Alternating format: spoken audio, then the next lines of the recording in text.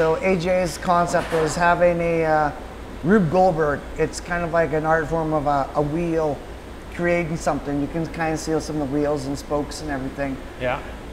So this is everything that has kind of brought Arcadia to business here and myself to doing this. So I mean, you have a greenhouse there, it creates the beer, but then we have certain things like, you know, the castle there. We're trying to burn down the establishment of the macro beers.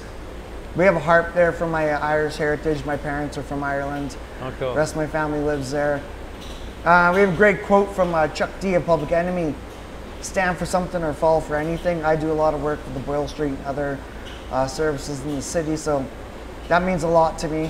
The Edmonton Coliseum, it's my favorite place in the world, and because we got signs and seats from there and here, and then you get the ship there, the Good Ship of Albion.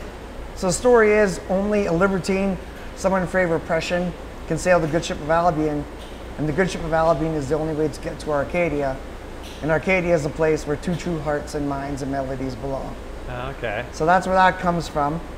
And then AJ did, because Arcadia is supposed to be a simpler times, so he did like kind of old Edmonton houses there. Yeah. And then a couple of the houses have some addresses from my best friends over in Liverpool, my uncle's house in Ireland.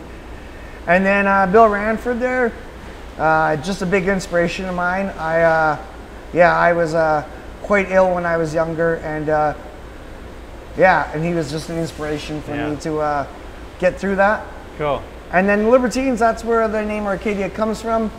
They actually named the beer for me, where it was Slim Pig Hazy Pale Ale, which is a huge honor of mine.